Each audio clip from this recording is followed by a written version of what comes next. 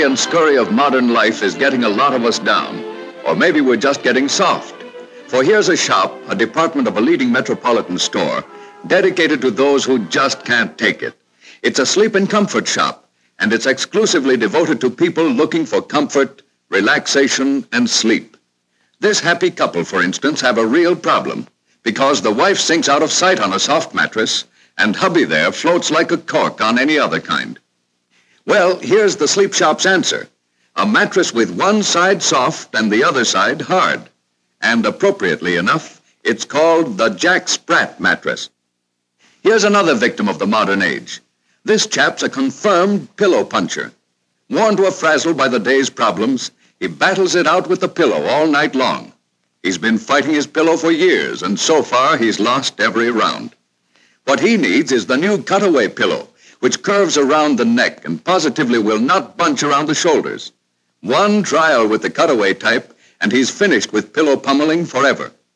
The Sleep Shop offers all these devices for one purpose, to make you more comfortable and relaxed, so it will be easier to sleep.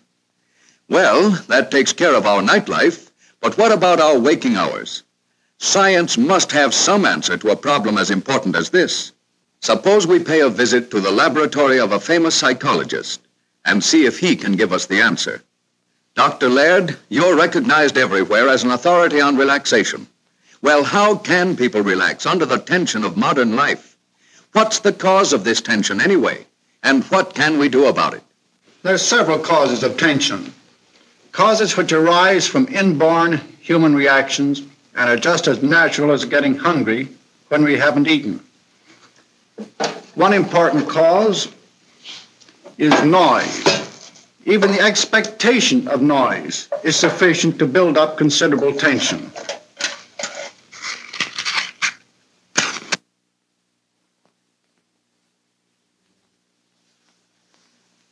No matter what you try to do, your muscles start to tighten.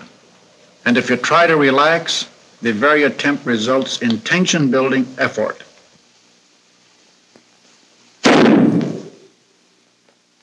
Notice how the clenching of the hand is measured with this instrument, which we call a tensionometer. Now, another cause of tension is the fear of falling, of loss of bodily support. In the laboratory, it's measured this way.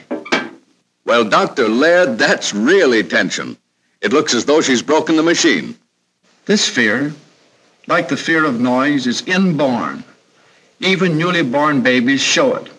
And anyone who has visited an amusement park can surely recognize it in grown-ups.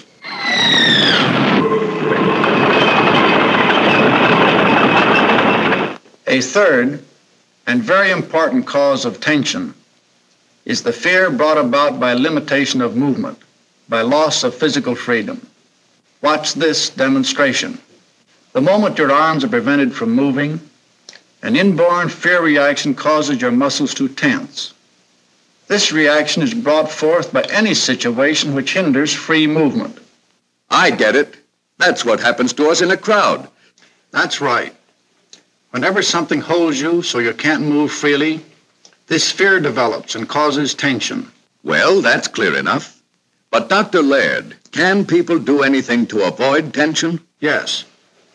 The way to get rid of tension is to do just the opposite of all the things that cause it.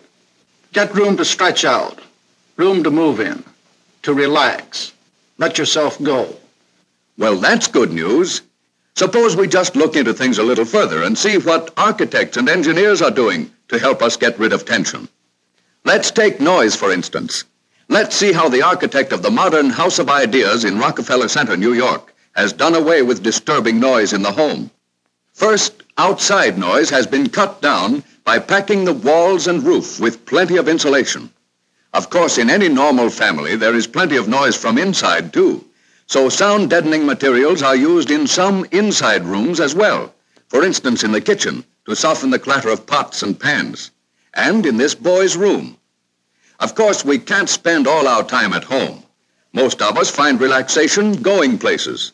But we can find quiet while traveling, too. For the car of today is soundproofed all around in much the same way as the house of today.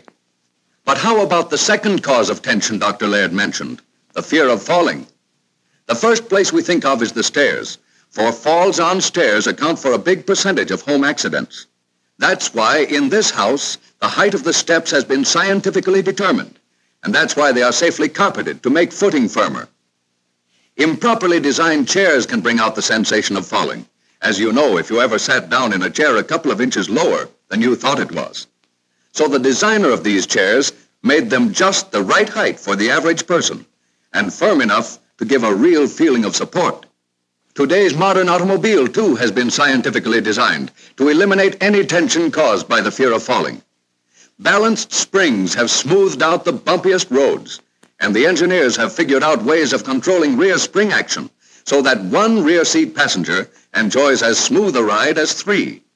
But how about the third cause of tension? Tension resulting from the feeling of being cramped or confined.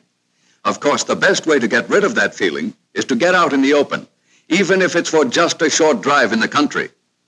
For now that the modern automobile has been made so much longer and wider, there's no feeling of being confined.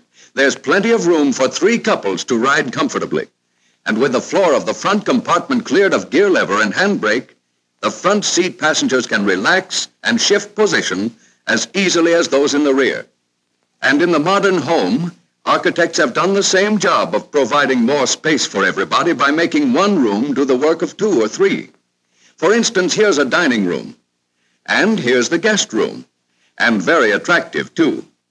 But most families seldom use the guest room, and the dining room is used for only a short time each day.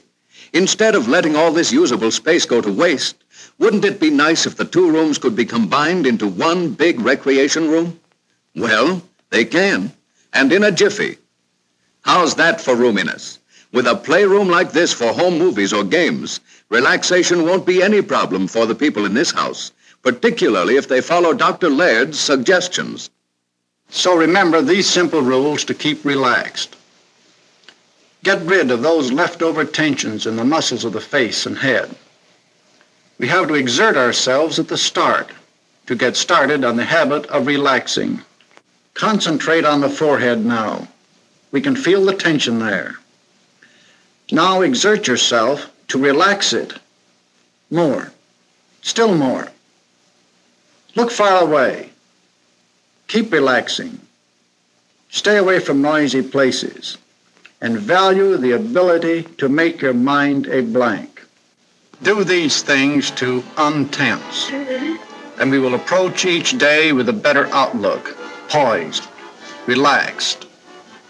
That's the way to let yourself go and have a better time going.